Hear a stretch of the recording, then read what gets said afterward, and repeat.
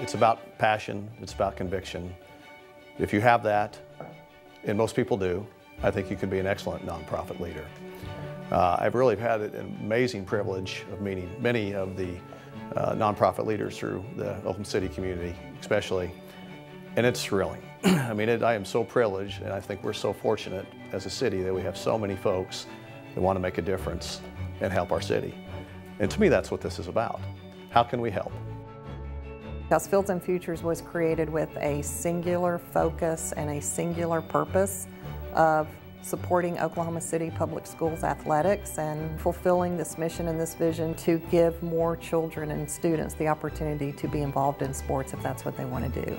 And then he's just so tenacious in accomplishing that vision. There's a lot of people who will cast vision. There's a lot of people who will say that they're doing things. Tim's a doer. And he knows how to put teams together. He knows how to get things done. Part of a vision is getting people to understand what you're trying to do and accomplish, and he does that so very well.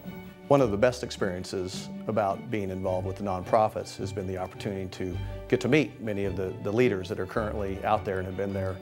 I've learned a ton from them, but it's just thrilling to know there's so many good folks out there that are working so diligently to improve life in Oklahoma City.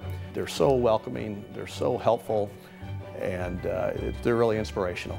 So I'm just thrilled that our city has this core of people that their lives are dedicated to making our city better and helping others that can use the assistance. Congratulations, Tim. We've only just begun. And I am so appreciative for all that you've done to impact the lives of thousands of kids in our district.